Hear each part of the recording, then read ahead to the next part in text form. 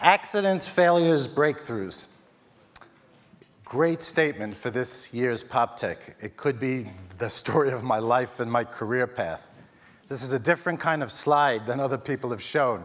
But the reason is because, in my case, I was the accident. Seriously, I was the accident. Born with a debilitating stutter, I was placed in special education classes from kindergarten until 7th grade. Classes that the teachers themselves called the dysfunctional classes, and that all of the students called the retarded classes. Because back then, the New York City school system just didn't know what to do with somebody who had what was termed at that time a frozen mouth. I couldn't speak. I couldn't speak to people. So people blocked me off. Not able to have a normal childhood by any sense of the imagination, viewing myself the way adults see me as broken, I turned to the only thing I could turn to at that time in my life: animals. Stutterers can do a couple things right. Well, they can do a lot right, but stutterers can do a couple of things without stuttering. One of them is speak to animals. And that became my life. That became my whole childhood. So when I wasn't at home with my New York City-style pets in a dark closet, I was at the Bronx Zoo, where I would ask my father to always take me. And whenever we'd go to the Bronx Zoo, I would especially ask him to take me to the Great Cat House, which is no longer there. In the Great Cat House, I would stand in front of each of the big cats' cages, because this embodied my feelings at the time. As a young child, the great cats, huge, powerful, strong, locked within the four walls of their cage, with no voice of their own, no way to tell the human world what they felt, how they were being treated, what they truly wanted. But that was me. That was exactly me. People put thoughts on them which didn't exist, as the human beings were doing to me, as the adults were doing to me. I remember very, very clearly standing in front of those cages repeatedly, whispering all my hopes and dreams, but promising one thing in particular: promising that if I ever got my voice, I would be their voice, and that I would find a place for us. Now, it took me a long time to get my voice. I'm still a stutterer, and I have to work a lot at it. I work very hard at it, because now we know stuttering is neurological, not fully psychological the way it was thought. But finally, I got my voice at the age of 19 by learning how to control my mouth and how to think about what I'm saying and manipulate the parts of my mouth while I'm saying it as I'm speaking to you. But until I was 19, not having a normal childhood, I locked myself away from the human world the way they were locking me out. And every chance I got, I would go to remote areas just to be by myself, to be away from human beings, and to be with the wild world, and in particular, with animals. I realized pretty early that if I was going to save animals, that I had to have tools within the human world to do so, beyond speech, and I wasn't even sure I'd have the speech then. So I went straight through for courses in biology and chemistry, and finally I went for advanced degrees in ecology, which was a new science at the time, and then finally a PhD in wildlife biology at the University of Tennessee, studying black bears in the Great Smoky Mountains. Ironically, life came full circle for me. After I got my PhD, my mentor, George Schaller, renowned in the field, met with me and asked me if I would go and do the world's first study, the first research on jaguars, the Western Hemisphere's largest cat, the world's third largest cat. At the time, occurred in 16 different countries, and it didn't have a single home, a single protected area in any one of those countries. Nothing was known about this animal, so I agreed. I stayed 2 years in the jungles of Belize, capturing, radio coloring, doing the first science on jaguars in the rainforest, and eventually I couldn't just leave as I was being told to by the group I worked for, which was the New York Zoological Society at the Bronx Zoo at the time. I stayed until I set up a sanctuary for these cats. It wasn't a big one, but it was the world's first jaguar sanctuary and remains to this day the world's only area set aside especially for jaguars. This put me on my path. I realized I was good at this. I could do this. I loved being in the jungle. I loved being away from human beings. I loved being among people who couldn't speak English so that I didn't have to try to speak to them. Eventually, I always thought I wouldn't stutter in a foreign language, but that's not true if you learn a language well enough. But that took me on my path. For the next 20 years, I decided this is what I had to do. This could let me fulfill my promise.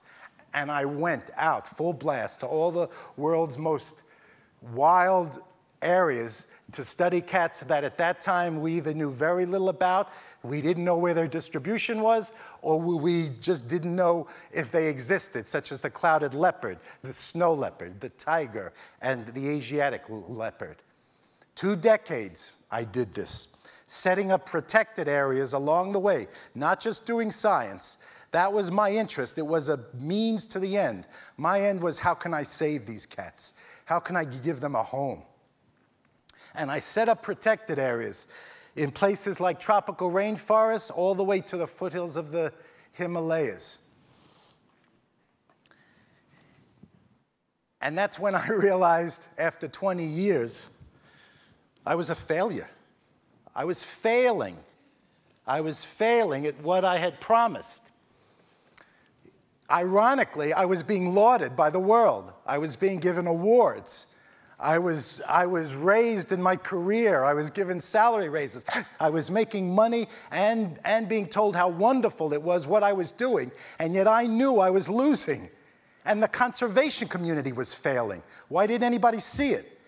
We were losing all of these animals. No matter how fast I ran, no matter how many hours I stayed up in a day, no matter how many protected areas I set up, I was losing. And at this point in time, I had set up about 8 protected areas, over 15,000 square kilometers of pristine habitat for these animals to live, and I could not keep pace with humankind. I couldn't keep pace with the way people were killing and mistreating these big cats and other wildlife, but in particular these big cats. By the turn of the 21st century, not that long ago, and it's worse today, tigers were down to occupying 7% of their range, lions just 25% of their range, jaguars doing the best at about 40% of their range, snow leopards, we don't even know what the hell their range is. This is now. Ironically, my breakthrough, my epiphany of sorts, came on the coattails of what I considered my greatest accomplishment. I knew I had to get more. I knew I had to try to get larger and larger areas for these cats because the small areas just weren't working. So finally, it took me 5 years, it took 7 years to do the whole thing. I set up the world's largest tiger preserve.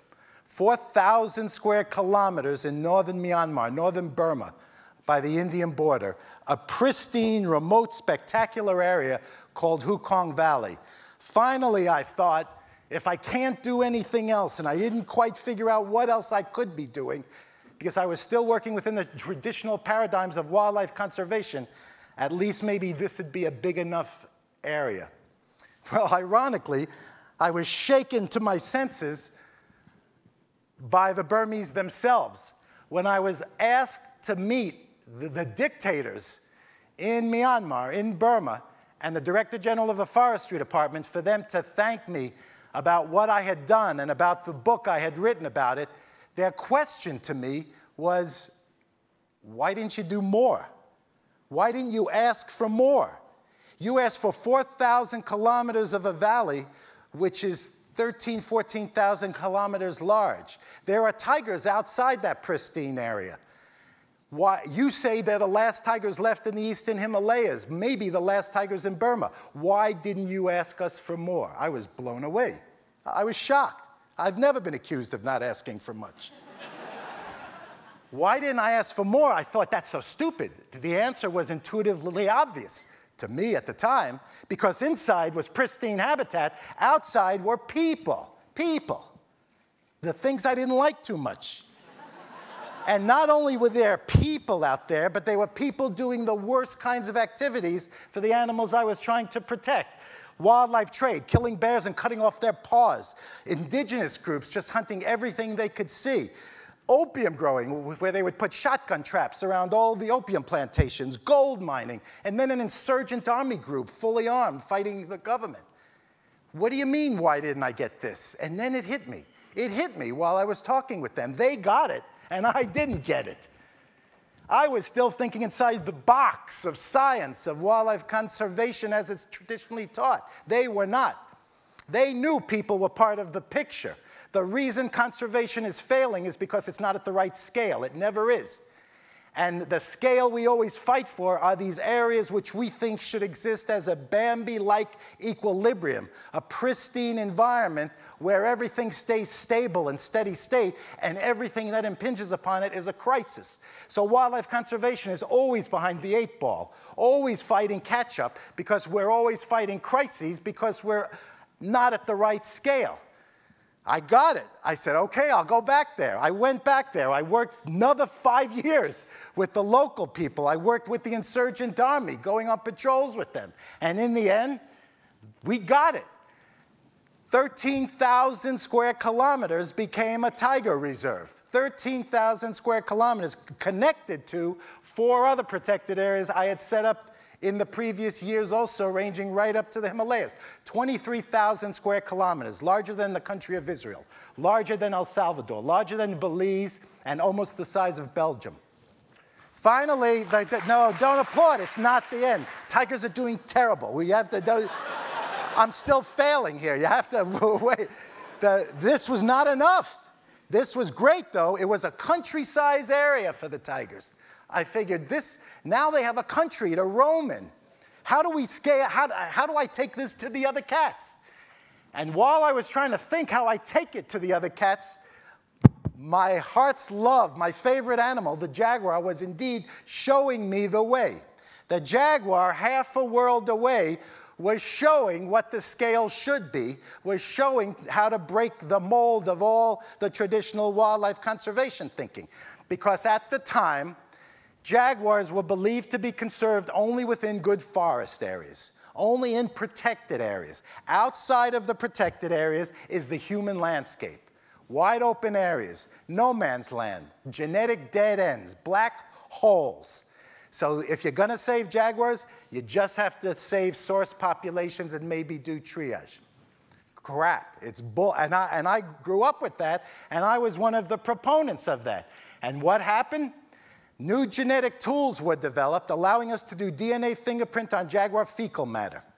And we started analyzing jaguar feces from Mexico through Argentina, trying to determine how many real subspecies there were among the 7 we hypothesized about. You know what we found? It blew everybody away, especially me. There were no subspecies, none. The jaguar is the only wide-ranging large carnivore with no racial variation, no subspecies. The jaguar was finding its way through the areas we thought were no man's land.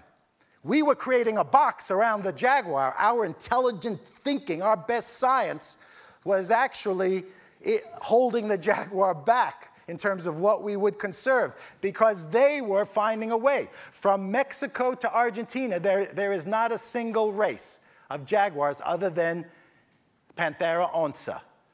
One species, one race, from Mexico to Argentina. It's not because a jaguar is making it from Mexico to Argentina. It's because all of these jaguars are finding their way through the human landscape from population to population. This led me to create my biggest endeavor, the Jaguar Corridor Initiative, the Jaguar Corridor, a contiguous genetic corridor from Mexico through Argentina with protected areas, and the corridor areas are not protected areas, they are human landscape areas. We work with governments to zone citrus plantations, cattle ranches, Anything that is there that the people use. We don't take away from the people. In fact, we guarantee local communities their rights to be able to do what they want to be doing, as long as a jaguar can move through that area, which they have been doing. This is the largest working model of carnivore conservation in the world right now. We have sign-on from all the governments of Central America, right from the heads of state. And we just got sign-on from the government of Colombia recently when I met with the former vice president and now the new president. And we're working our way down through South America, but in theory, all the countries accept this jaguar corridor. There will be a contiguous corridor from Mexico through Argentina. That is the best guarantee not only against extinction, but it is the best guarantee against stochastic or man-made environmental perturbations, such as global warming. Well, this was what we had to do everywhere. Clearly, we had to do it everywhere. What the thinking, the new paradigm in conservation has to be, in order to scale up, in order to properly work at the landscape we should be working, is that everything is part of a conservation strategy, a conservation paradigm, from the best, most pristine kinds of habitat to the most degraded. It doesn't mean this is acceptable. It means that this becomes part of the conservation landscape that you deal with. Instead of this being a crisis you're always fighting, this becomes part of the dynamic disequilibrium that conservation really is, just like the real world. And what you do is you accept perturbations around a steady state that minimally allows viable populations of these big cats to breed and to travel and to survive well into the future. Now, I couldn't do this alone, and I was very frustrated. Fortunately, in 2006, I was given the opportunity to leave the Bronx Zoo, the Wildlife Conservation Society, and to co-found an organization called Panthera, focusing only on the world's species of wild cats. I was able to hire some of the world's best felid biologists, and they started working on this range-wide corridor strategy right now on snow leopards, on lions. Meanwhile, I turned back to tigers. Tigers are doing terrible. We are losing tigers. We could essentially lose most of the populations of tigers in our lifetime, which is horrendous. Tigers are in a really special state. Tigers once roamed a nearly contiguous range throughout most of Asia. This is what their accepted habitat is right now, but that isn't where tigers exist. Those red dots are where tigers live. The only way tigers will really live is if we bring the corridor models to these less than 2 or 3 dozen tiger source sites and establish tiger corridors throughout much of their existing range. Russia is not up on here. The way we did with jaguars. This is doable. This is harder than the jaguar corridor. But we're doing it right now. It's much more difficult politically, socially, economically, but this is a doable thing. We can save these big cats. We are working towards saving them. The little boy who didn't have a voice, who couldn't find his voice, found it. Not that long ago, really, but found it. And more importantly, he became the man who found a passion and realized what he had to do in this world in order to feel himself both a complete human being and to fulfill the promise he made so long ago to those cats. But those cats will live. They will live for you, and they will live for our children and beyond. After that, it's in their hands. But I guarantee you we're going to keep them alive until then. Thank you very much.